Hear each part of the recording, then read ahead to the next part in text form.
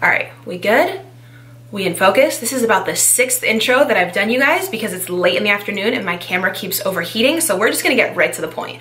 What's up? Welcome back to my channel. Thank you so much for being here. It's been a real hot minute since I have done a specific dedicated first impression review, kind of my thoughts in general overall on one specific makeup product. You guys know I've been really into my girl boss videos lately and my fitness content and vlogs and like so many other things, but I have been looking through the video requests and comments from you guys, and as you know, I want to put out what you want to see, and some of you said please sneak some more makeup videos in there, so I thought it'd be perfect to come on today and do a first impression review and demo on the new Tarte Shape Tape foundation. Since it is such a hot product, so many of you have asked me my thoughts on it or if I ordered it. I basically ordered one of the matte version and then one of the hydrating. I am not on Tarte's PR list or anything like that, so I wasn't able to get this product last week for you guys. So I'm basically putting this up the day that I received the package. I'm still trying to get it up like in a timely manner for you guys. I basically tried out the matte foundation on one half of my face and the hydrating on the other half. Leave a comment down below and see if you can tell like which half is which before we get into that part of the video. So this is basically just like the big sister of the Shape Tape Concealer, which is absolutely insane. I have loved probably for like 2 years. I didn't know this, but one Shape Tape concealer is sold every 20 seconds. It has been the #1 concealer that's been sold in Ulta for the past 2 years, which is crazy. It's a product that I've always loved. I'll be super upfront with you guys about Tarte because I do not care to get on their PR list or to get on their good side or anything. Like, my loyalty is to you guys. I don't use any other Tarte products except this. Like their eyeshadow palettes, none of their other stuff has really like appealed to me too much. But this foundation, from the minute I heard that it was releasing, I knew it was a product I genuinely wanted to pick up and try out and see just how it wore with my skin, especially because I heard it was supposed to be such full coverage, and that's just personally like what I prefer. So each bottle does come with 1 fluid ounce, which is super standard for any like high-end foundation. You can find this on the Tarte website or you can buy it through Ulta. I can leave a link down below if you guys want to go through Ulta and you can get cash back. This one here is the hydrating bottle. I'll also show you the matte one. That one is purple and this one is blue. So like I said, there's 1 fluid ounce in each bottle, which is pretty standard. They did price it at 39 bucks, which I feel is pretty fair. I know other like high-end foundations like Fenty Beauty and Dior and stuff like that can get up in the $50, $60 range. So I'll give them a point on that on the price range. I think 39 is like pretty average. I really like the Kat Von D Lock-It foundation. That's super full coverage. That's something I prefer, that I would spend money on, and it's right around the same price. So I don't mind the price point there. I checked on the website today, and as of today, they do offer 15 shades. I believe when they first launched this foundation, there was only 13 shades. And I do want to obviously mention something here real quick, like a little disclaimer. I'll just be really honest with you guys. I hate that this is like trendy to talk about now. I wish I was able to get this video up sooner for you guys, but like I said, I'm not like on their PR list. But you can clearly see the day they released the shade range, I went to Twitter and posted a screenshot of it right away and just posted how it was completely unacceptable and that I personally did not think it was fair. Even though I'm someone who clearly does not have a much darker skin tone, I would absolutely hate to be so hyped up for a product and so excited and so ready to support a brand and a company, and then for them to release the shade range, out of 15 shades, only 3 of them to be somewhat darker, and for me to not even be able to find my color match or to have my undertone. Tarte is such a big mainstream company who is obviously making like crazy revenue and has access to the labs. I think you've definitely got to release a product, and not just any product. Like, this was so hyped up. If you're gonna hype it up that much, and you know nowadays that people are gonna be reviewing it on YouTube and so many other platforms, and there's so many amazing women and men of color who do YouTube and social media who would be able to help you promote your product, like, in a smart marketing and PR way, you would definitely want to release the product with way more shades and undertones for darker skin. So I think that in and of itself is unacceptable. Even though I do have lighter skin, I would hate to be so excited for a product or walk into a store and not be able to find my color, because it's like you're just singling out a specific group of people. Like, to me, it just seems totally unfair. So obviously I didn't have a problem finding my shade, just because like I can't help it. I just have a lighter skin tone. That's how I was born. But I know tons of people who watch my YouTube channel and who I watch on YouTube who just have a darker complexion would be super upset and have been super upset because I've watched other reviews because they haven't been able to find their shade. And I know Tarte also mentioned they're coming out with a second release with like 10 more shades. But to me, it's like, did they have those shades ready at the beginning and they're just like holding them back and gonna release them later just because they're getting all this press and all this PR right now?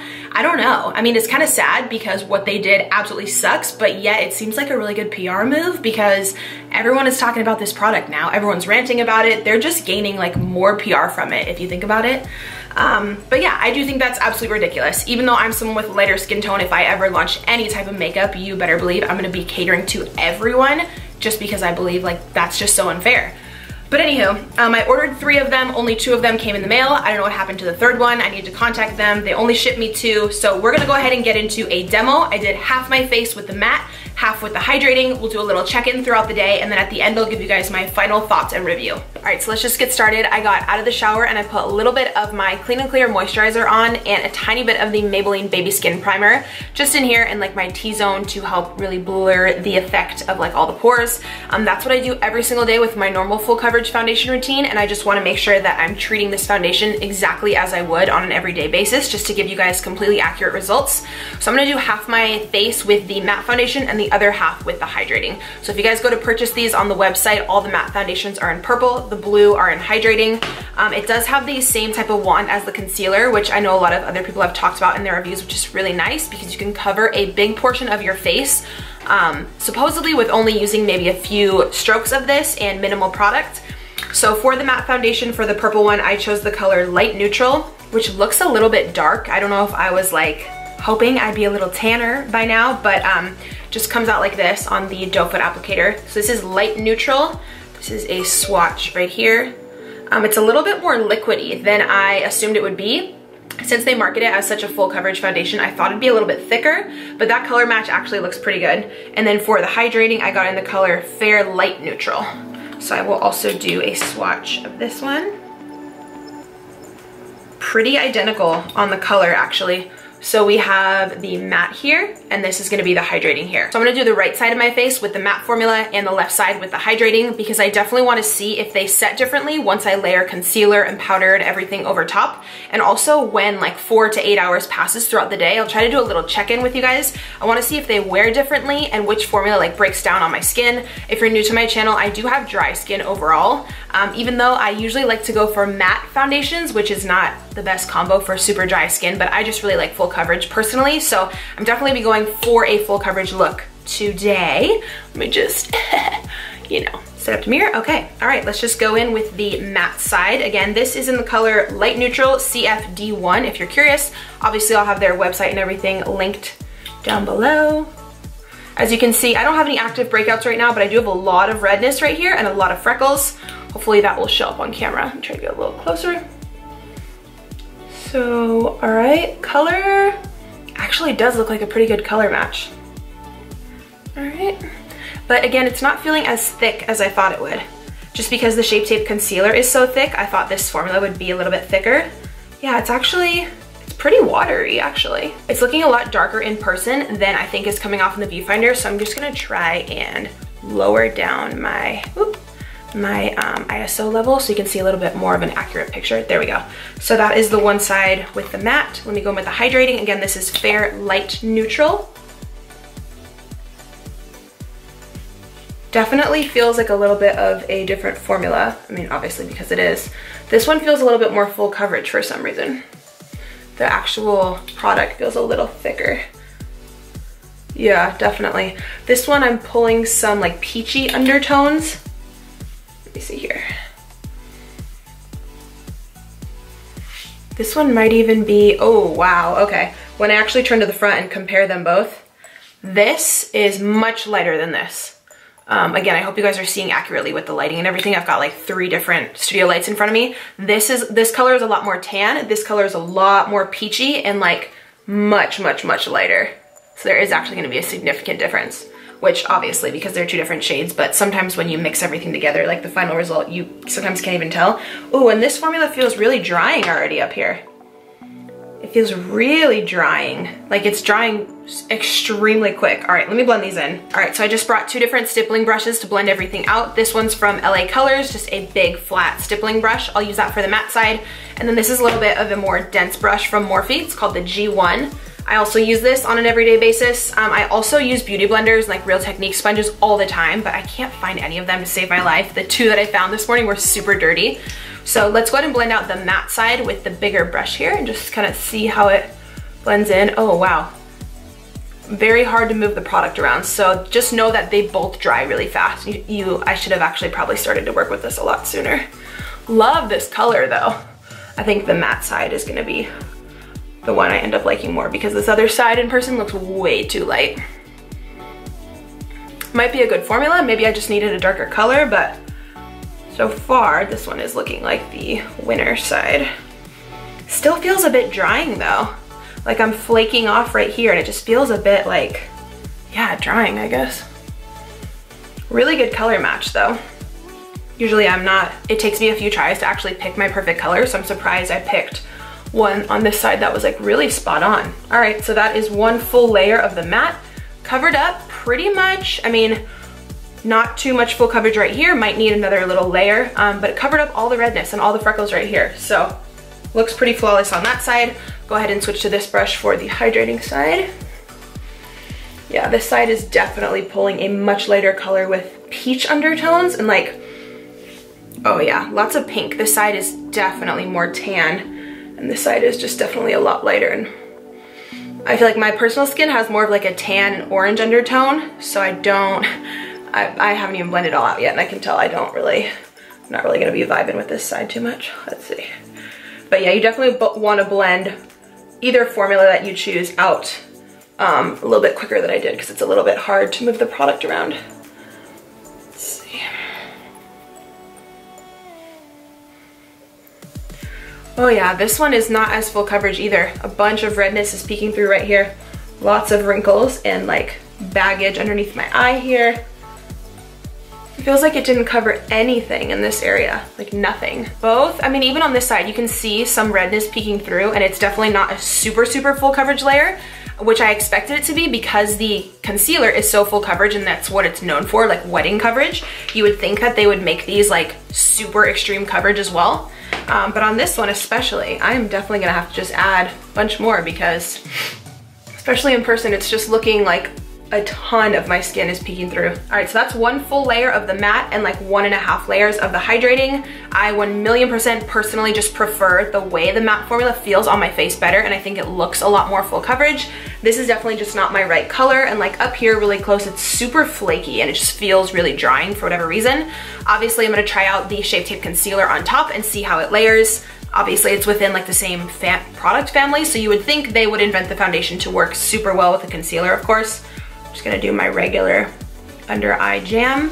Usually I do use a shade of concealer that's a bit more orange. This one, it does have a little bit more pink undertone. It's called Fair Beige, but this is the only one I have at the moment. So we'll just see kind of how this layers on. I'll blend this out and then I'm gonna put a setting powder over the concealer from NYX and just kind of let that bake there a little bit. I wanna see how it does with the wrinkles underneath my eyes and if it leaves like any flakes or if it just leaves a completely flawless finish under the eyes. Again, it doesn't feel extremely full coverage under here, especially in person. I can see like little fine lines, so it's not, again, just as full coverage as I thought it would be. But the concealer is sitting on top of it fine. I'm just gonna put some of the NYX HD Finishing Banana Powder over top, and then we're actually just gonna let this bake here for probably like a good like 15 minutes. I like to let it sit a really long time. All right, so it looks fine for now. I'll just go with the matte finishing powder in color 220. I'm using a huge brush from Inglot. I'm gonna tap some of that off and just dust over the foundation. I can definitely see a visible color change on how pink this side is and how like tan and olivey this right side is. So again, I'm hoping that comes off on camera, but this side is looking really good. I will definitely continue to use the matte foundation even after this video because it looks really good and it feels really nice. This side for some reason still just feels pretty thin. And again, it's just kind of accentuating like lines, but they both feel like the powder doesn't feel too heavy over both sides, so that's good. My forehead looks a lot tanner than right here. It seems like I have like no coverage here. But yeah, that's pretty much it for powder. I'm just gonna let you guys watch me like speed through the rest of my face and put on my lashes, and then I'll be right back.